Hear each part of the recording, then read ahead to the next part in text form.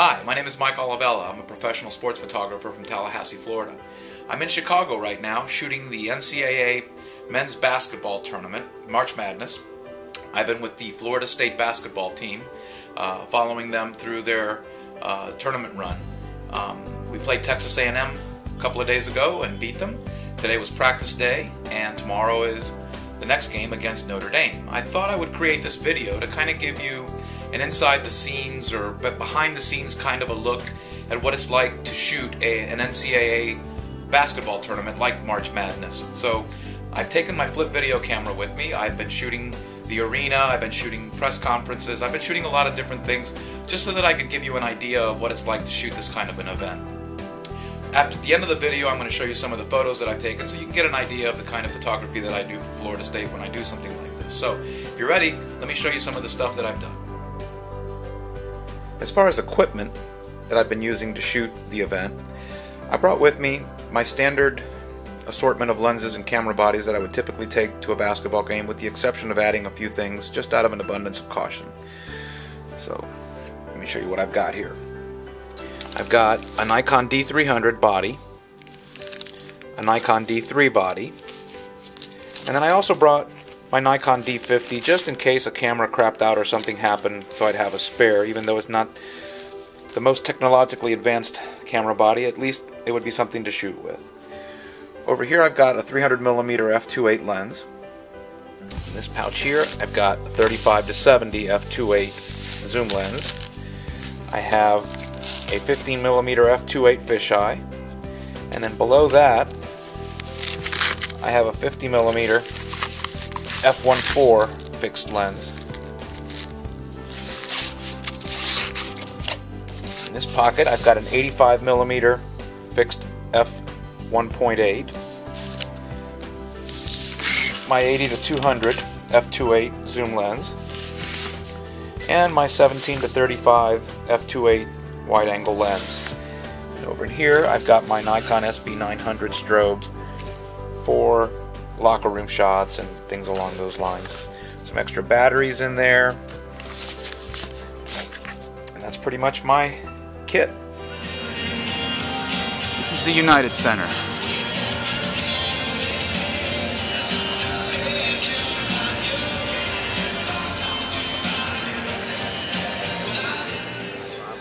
This is the floor at the United Center. As you can see, they've got it all taped off in terms of where the photographers will be shooting from.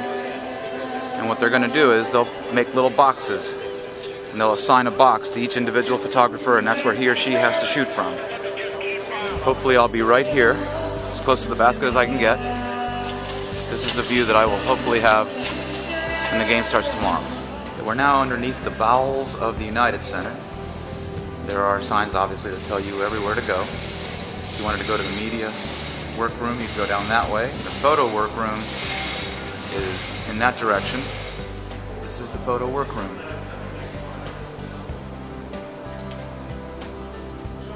That's where my stuff is, over there.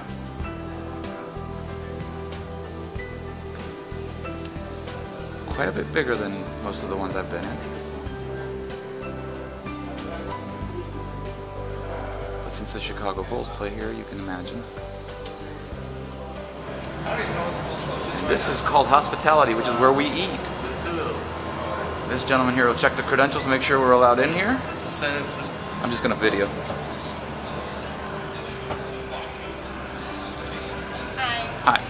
Food is straight ahead and beverages are to the right. Okay, so hi to your YouTube fans. This is where they take care of us. This is the loading ramp, where the team will come in from the bus and sign in before they head to their locker room. These folks over there will be doing the security, and then over here is where they sign in.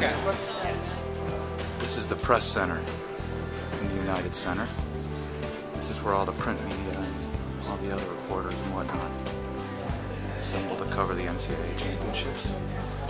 Through here is the media interview room. Players and coaches are interviewed. Florida State locker room. Players are being interviewed by the media.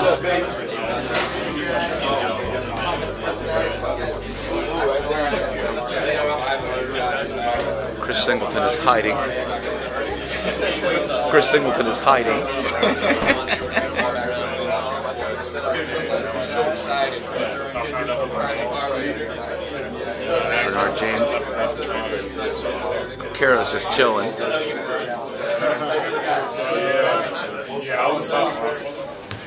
This is the view of the United Center from the very top level, looking down onto the court.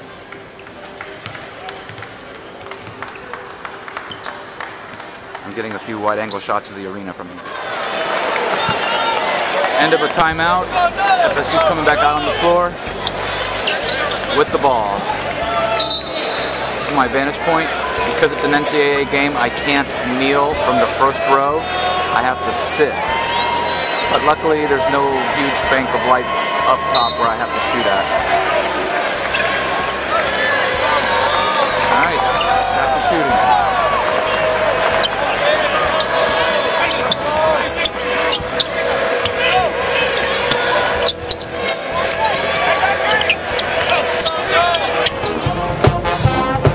Second half at the United Center. FSU's ahead 34-31. This is my vantage point from the floor. Place is rocking.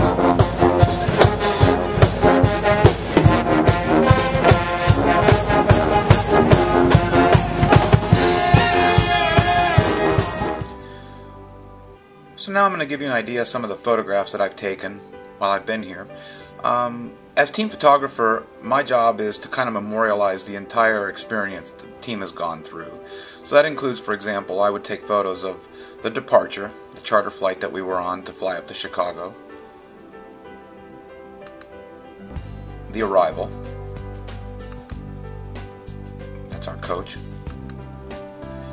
and then once we got to the arena the day after the arrival, kind of memorialize the pageantry of the event with a shot of the arena, and then from up top, the scoreboard, the floor. Then I had access to the locker room where I was able to get a few shots of the team before they went out for their first practice, and then on their way to the court, and then the first practice. Then the next day, game day, the Notre Dame team played against Akron, and I got out onto the floor and took a few shots of the Notre Dame game against Akron. It kind of gave me a good idea of what the lighting would be like when Florida State played. So when Florida State got on the floor after the Notre Dame game, I had my white balance set and I had everything good to go.